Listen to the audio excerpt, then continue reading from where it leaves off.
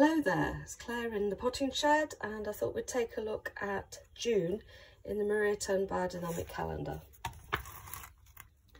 So these calendars are a really nice way to just kind of optimise any influences coming from the moon and the other planets, and they're quite simple to use once you work out a few of the basics.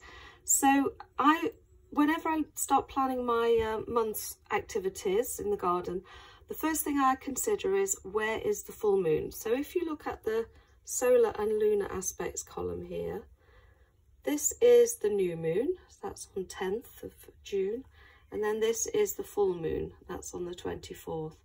And the full moon, I've found over the years that if I have any sowing to do, I try to do it in this week before the full moon. I think it gives me a much quicker and stronger germination, so my plants get off to a really good start. So you might want to think about sowing biennials, the foxgloves and wallflowers. There's a flower day here, that would be a good day to sow those. You might want to be sowing beetroots and carrots. Then you'd look for root days. Here's a few here. And always nice to keep sowing the lettuce, and I like sowing lots of basil in the summer, and I'd look for a leaf day in this time before the full moon. The next rhythm to look at and be aware of is this one here, the apogee, AG there, and perigee. And this is the rhythm when the moon circles the earth, and perigee is when the moon is actually closest to the earth. And in the calendar, this is always a blank day. It's deemed there are no helpful influences, and it's best to avoid any sensitive work on the perigee. And the next rhythm to consider is this purple and green band here. And this is another rhythm. So the moon has lots of different rhythms. I think there are about 37. And this ascending, descending moon is this purple and green banding. So we start June with the ascending moon. That's when the fortnight when the moon is getting higher and higher in the sky. And then the green band is the opposite, the descending moon, and the moon gets lower and lower in the sky. And this has an effect on the parts of the plant that are more vital or active. So in the ascending moon, we're looking at working with the above ground parts of the plant. So in this period, and also these few days at the end as well, very good time to think about applying the horn silica. That would be an early morning spray, and you would be looking to see what parts of the plants were starting to develop for the crop you want. So for example, if you're growing some French beans or runner beans, and you start to get the flowers and then you start to get the little baby beans developing, then that would be a good time to spray on a fruit day early in the morning, and that would enhance the plant's ability to develop good quality nutritious fruits or beans. So if you were wanting to spray tomatoes, that would also be in this fruit time. If you were wanting to spray with the horn silica your lettuce, you'd be looking for the leaf days. And if you wanted to spray your spuds, if your potatoes are starting to flower, so they're starting to develop the potatoes underground, you'd be looking at root days in this ascending moon time. Although some people say flower days are good for potatoes, so you can choose. So this ascending moon time is also a good time to think about applying foliar feeds. So you're spraying onto the leaves. And if you've got something like tomatoes and you need to pinch out the shoots, it's actually quite a good time to work in this ascending moon with tomato attention.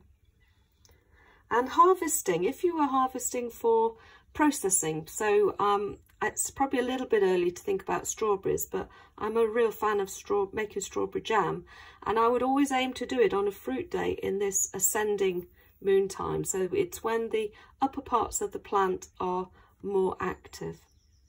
So the opposite to that rhythm is this what's called in the calendar northern transplanting time.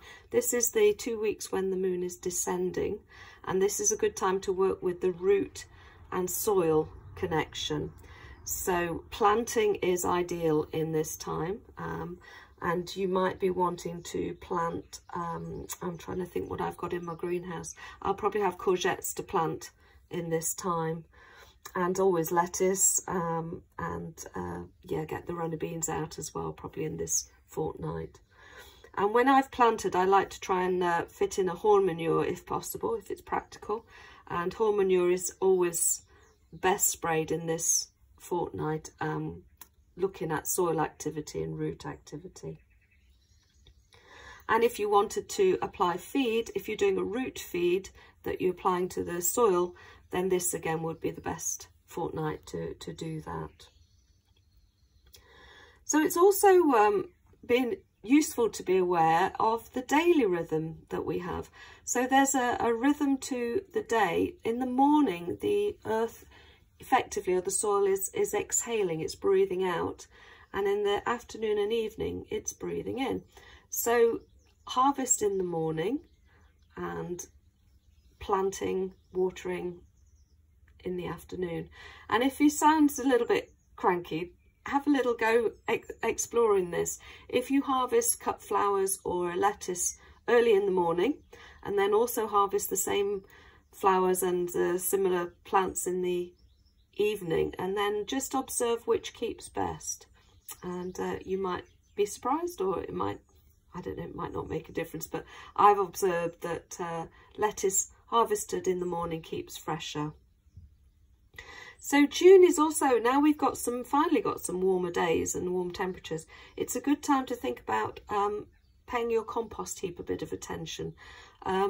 It's quite a good time to actually turn the compost heap, so you can actually bring some air into it, but also check the water levels, the moisture levels.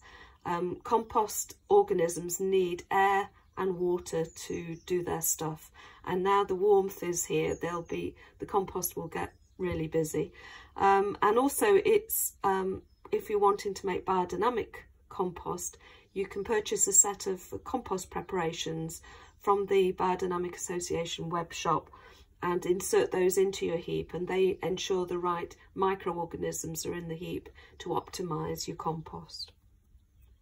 And thinking about the wildlife in your garden, just please keep the bird baths topped up. And something I did yesterday, I hadn't really thought about it till I read something, that I have a pond in my garden, but I don't have a muddy bank. And birds and some insects, bees particularly, really appreciate having some mud.